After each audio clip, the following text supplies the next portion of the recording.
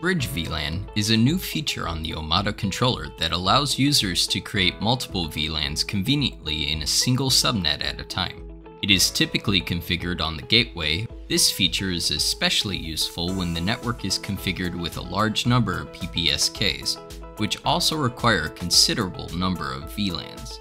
With PPSK enabled along with Bridge VLAN, the clients connected to the same SSID can be easily assigned to different VLANs, facilitating network management and ensuring higher security.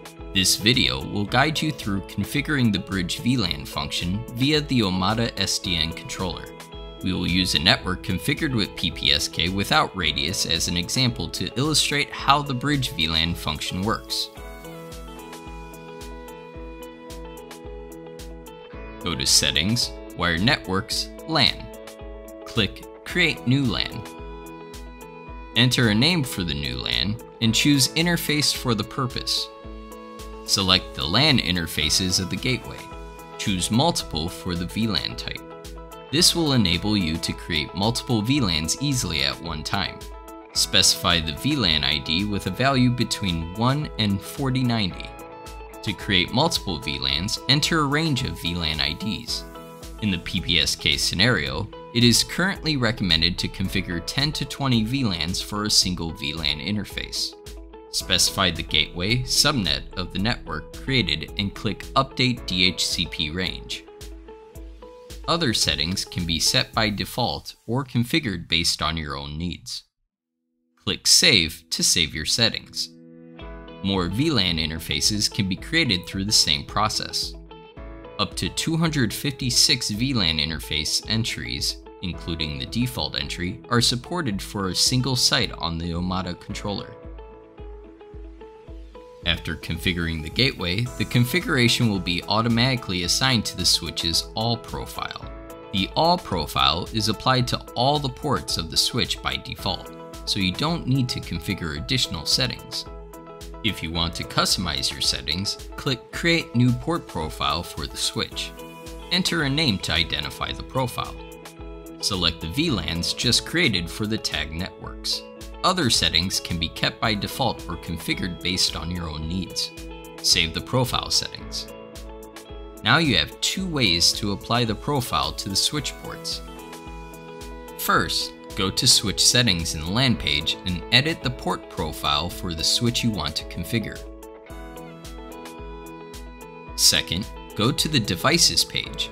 Click on the switch to open the Properties window, and configure the port profile under the Ports tab. Edit a specific port to apply the profile or select multiple ports to configure in batches.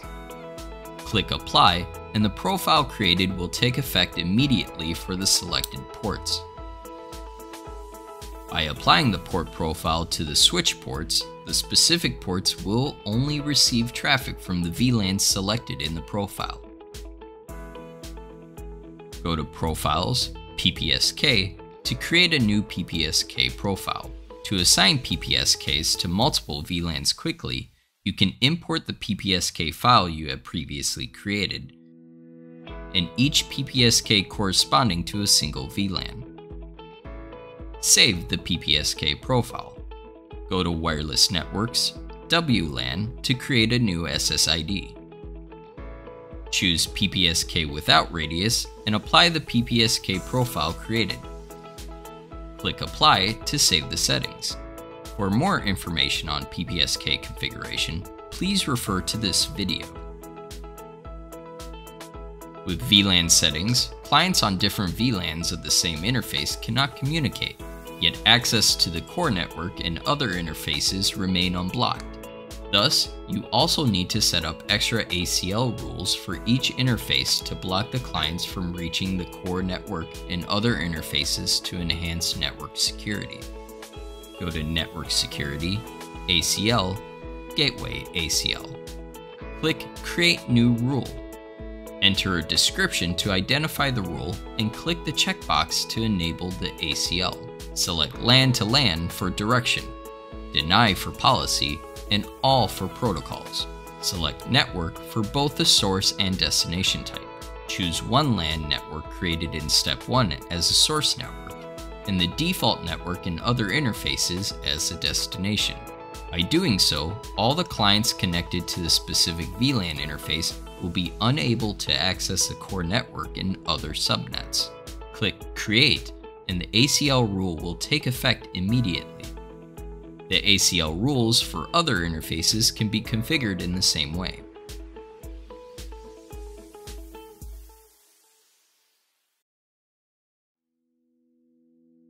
Use a PPSK to connect a mobile phone to the SSID. The IP address obtained is 192.168.10.2. Use another PPSK to connect a different client to the SSID. The IP address obtained is 192.168.10.3. The clients are in the same subnet. Use a ping tool in the mobile phone to ping the IP address 192.168.10.3. The ping request should fail since the two clients are assigned to different VLANs. Use a PPSK to connect a mobile phone to the SSID. The IP address obtained is 192.168.10.2. Use another PPSK to connect a different client to the SSID. The IP address obtained is 192.168.20.3. The clients are in different subnets. Before enabling the gateway ACL rules, the mobile phone can successfully ping the IP address 192.168.20.3. After the ACL rules take effect, the ping request should fail since the two clients are blocked from reaching the other interface. Use a ping tool in the mobile phone to ping the IP address of the core network device. Before enabling the gateway ACL rules, the mobile phone can successfully access the core network. After the ACL rules take effect, the ping request should fail since a client is blocked from reaching the core network.